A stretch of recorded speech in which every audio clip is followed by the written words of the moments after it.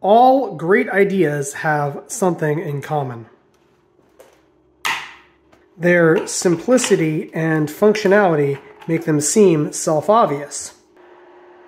Fan is on, bed is hot. And once you've seen the solution, you wonder why nobody ever thought of it before. The simplicity with this design is deceptive, and there's a lot going on here, so let's talk about it.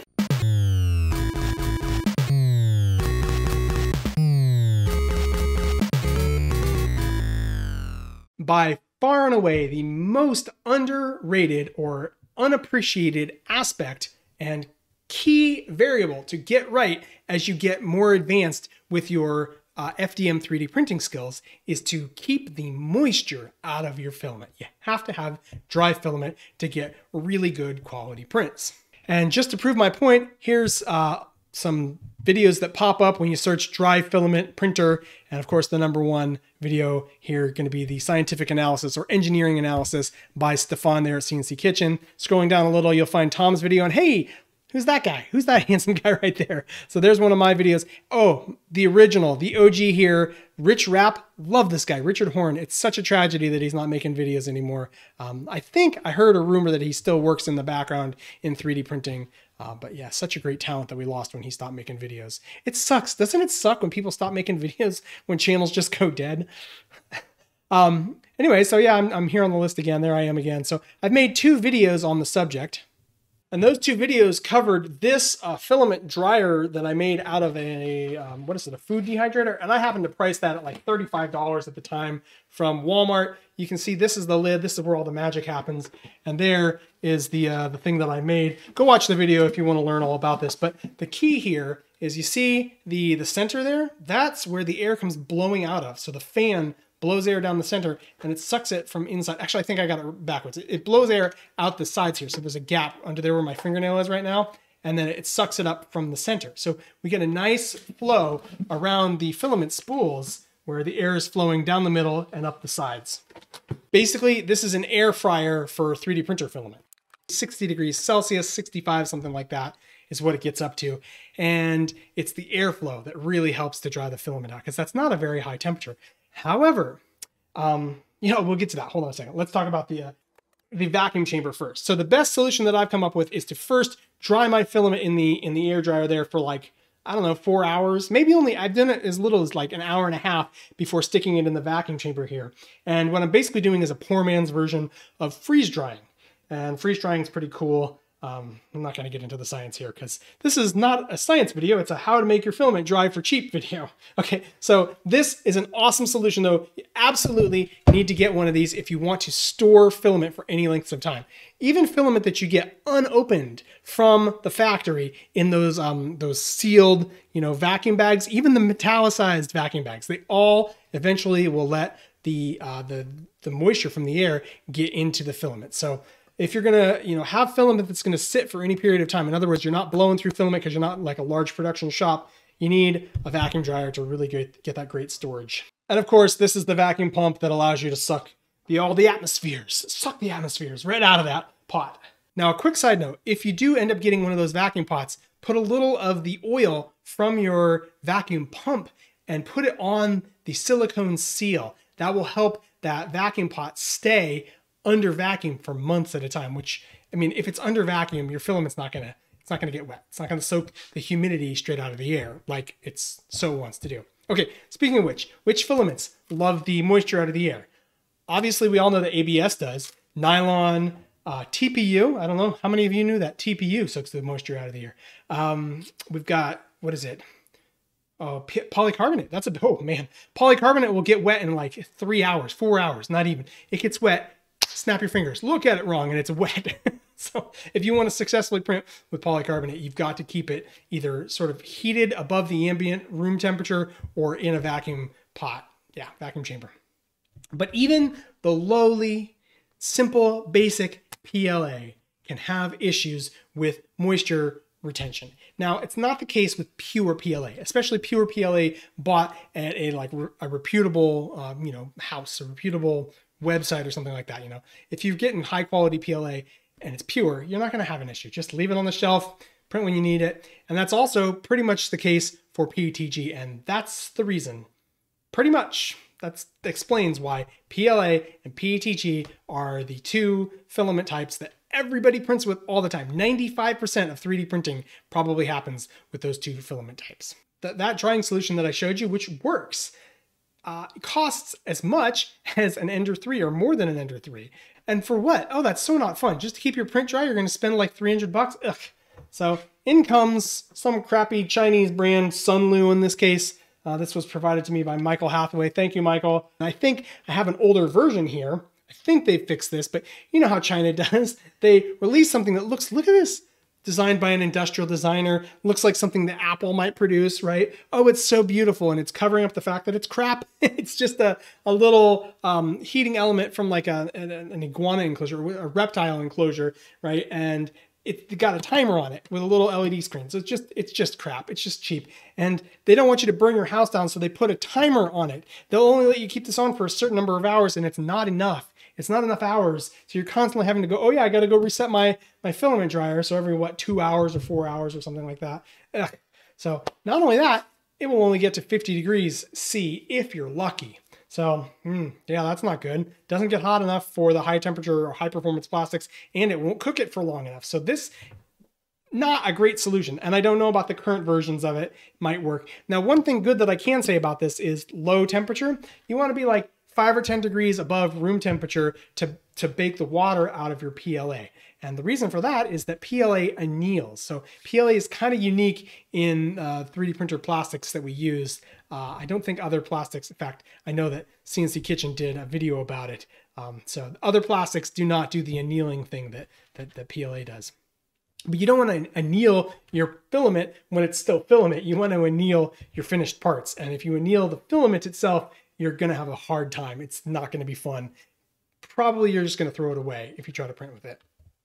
Okay, but that doesn't matter, right? Why would you even dry your PLA? It doesn't get wet. Well, it does get wet if it has additives in it. So all of your fancy PLA blended plastics, or in this case, there's two additives. I have basically bamboo fibers, so it's called wood fill. Oh, and I also have, what is it?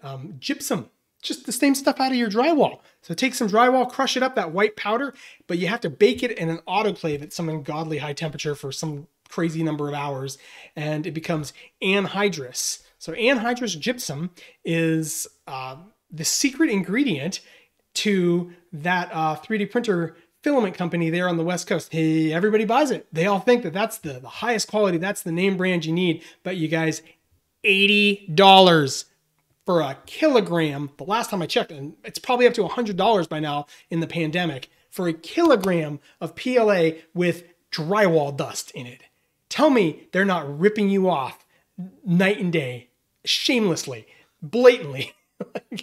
Okay, so the anhydrous gypsum here is the nucleating agent, which allows the the polymer chains to sort of structure themselves from the little bits of the drywall dust. So yeah, anyway, I went to China. I had them make me some. This is that drywall dust plus the bamboo fibers. So this looks kind of, I don't know if you guys can see this, but it's got that same texture as that company loves to sell you on. Oh, it's got this real matte finish. Blah, blah. Yeah, right. Okay, so whatever. Also, who's going to bother to anneal their parts, especially when parts warp and shrink and do all kinds of funky stuff? So it's such a gimmick, you guys. I hope very few of you got ripped off to that tune, because that is way too much money to be spending on filament. But yeah, I need to dry this filament because the bamboo fibers will soak up the moisture. They do. And as they get passed through the nozzle, like a kernel of popcorn, the little bits of water molecules stuck in the bamboo fibers explode. They boil and they pop and they make an air bubble. And you can listen to your nozzle as you're printing and you hear that snap, crackle, pop. There's your problem. Now you've got bad print. So I need to dry this, but you only want to be 5 to 10 degrees above your ambient room temperature, which is like this. And that way you avoid annealing this. So yeah, but still, it's not good. You really want to use your fancy PLA as quickly as you can after you buy it, because it's really hard to get the moisture out of it. But that's not the case for your higher performance plastics, ABS, polycarbonate, nylon, TPU, all these things that soak up water. All you need to do is bake them. stick them in an air environment, and you're good to go. Most people, when they go bake, means they're just going to stick it in their home oven and hope that it all turns out well. But everything changed for me 4 days ago when Wolf Thorn left this comment here on one of my Dry Your 3D printer filament videos. And I saw that comment and I was like, what an amazing and simple idea. No need to go buy a stupid product. Your printer has a built-in filament dryer right there, and that is the bed. So, of course, you guys know how I am about giving original creators their credit. So I wanted to credit Wolf if this was his idea, and he said he had the idea in isolation, so he came up with it himself, and he told me I was welcome to use it. But, you know, maybe somebody else came up with it first, so I went looking. There it is, top of the search results here on YouTube, a video by iHeart 3D Printing. This guy, he is super clever. He's actually quite active on my channel. I consider him a friend of the channel. So, wow, talented. I knew he was talented from his comments. Clearly got some insights, and look, he made a whole video about using your bed for 3D printing. And so basically the technique is you turn your 3D printer bed to 70 degrees, you put a cardboard box lined with tin foil on top of to cover the roll of filament, and you come back some hours later and it's nice and dry. And I think he's the only one that's talking about this. So I think he might have, well, I'm going to give him credit for being the first one on YouTube anyway. And look, he posted that 2 years ago, January 16th of 2019. Here's a Reddit post from 2 years ago also, but they don't give the exact date, not that I can see. That's kind of a bummer about Reddit, huh? I'd like to see if iHeart 3D Printer got the idea from this Reddit post. Here's one from June of 2019, so he probably got the idea from iHeart 3D Printing's video. And of course, on the Prusa forum, they're talking about it as well, but this is from 2020, so nothing original here, including this whole write-up. Look at this. That nice little table tells you how long you need to bake everything for. Well, it seems that the Prusa community follows in the footsteps of the Prusa company, where they don't like to credit the place where they get their ideas or their science from. I'll bet if it was CNC Kitchen showing a Prusa video or showing a Prusa printer in the video, then they'd give them credit. But in this case, it's from this company, Print Dry. Here it is, Print Dry. And you can see, hey, look, there's that same table right above my head, right? So I do not condone print dry. These guys are just taking food dehydrators and marking them up and selling to you for a stupid price. So just get a food dehydrator. Here you can get one at Walmart for like 40 bucks. This is the one right here, the $79 one. That's basically the one that I rebuilt into my filament dryer. And of course, you're looking at the like Sunlu version, one of these things. And it's going to be at least 40 bucks, sometimes as high as 80 bucks for one of these things. So yeah, now we can come up with a cheaper solution. And that's what I've been working on right here. You guys can see it. This is the CAD model. This is actually the original CAD model where I designed the dryer that you guys saw. So the idea here is just to use your 3D printer bed, which is this square, and to create an airflow with a fan, so an active airflow environment. So to basically turn your 3D printer's bed into a food dehydrator or filament dehydrator. So I think this is going to work swimmingly. Let me finish drawing this up in CAD and get it on the printer to test it out. And as a control for the, kind of experiment to come, I'm printing out this stringing test with this very wet ABS filament. It's been sitting in the open air for like a week or so. And listen to those popping noises and look at the terrible, terrible oozing. Just nasty. Also some pretty nasty stringing on this first test print of the design. And look, the hot glue got melted sitting so close to the 100-degree bed during the drying. Speaking of the drying cycle, I put this chamber thermistor inside the box just to see what the air temperature is inside of the drying environment. And even though it's only 50% of the bed temperature, the desiccant indicator balls here tell me that the filament got pretty dry. So let's take the fan off and pull the filament out and do another test print. But look, the PLA prototype did not fare well sitting on that 100-degree bed. And yeah, this is printing so much better, you guys, but it's not perfect. It's still a little bit wet. You guys hear the occasional snapping, crackling noise there, and we can do better than this collapsed PLA test print, and that's what I've done here with this ABS geometry, which made this test print, and let's compare all three here. This 80mm computer case fan is what I was using to move the air around inside of the dryer, but I'm a little bit skeptical that it's the right solution. And one of the reasons for that skepticism is that it's a 12-volt fan and the printer runs on 24 volts, which means that I'm currently running this fan off its own dedicated power supply plugged into the wall. So I've changed up the design to now use this 24-volt 50mm hot end cooling fan, which can plug in right here to the part cooling fan wiring, which I can then control through the Duet interface on my web browser. The new design is a lot more low profile, but I'm uncertain as to the performance. Will it move more air than the larger fan? To figure out the answer, I bought myself a thermal imaging camera, and looking at the bed here, you can see that the 80mm fan is not actually doing a very good job out of those vents to cool the bed down.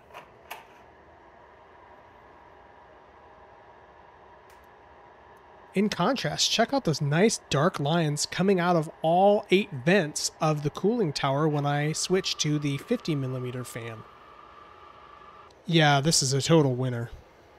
And if you want to get your hands on it, yeah, become a Patreon supporter. I share any and all files that I make in the course of creating these videos with my Patreon supporters. It's my way of saying thank you to those wonderful guys who help me to keep this channel going. By the way, these are them. So thank you guys so much for your contribution.